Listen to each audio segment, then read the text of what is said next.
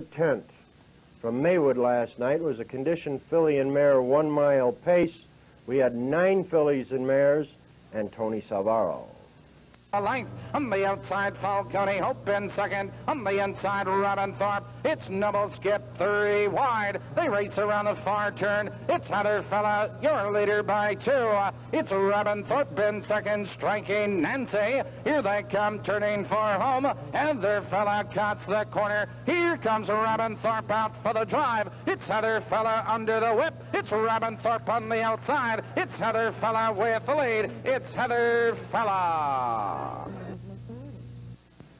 Driven and trained by Homer Hochstetler, the winner was number 7, Heather Fella. That's Heather Fella's 3rd straight win and a lifetime mark, paced a mile 1:59.4. Heather Fella triggered a 7-2-3 trifecta that paid $524.47.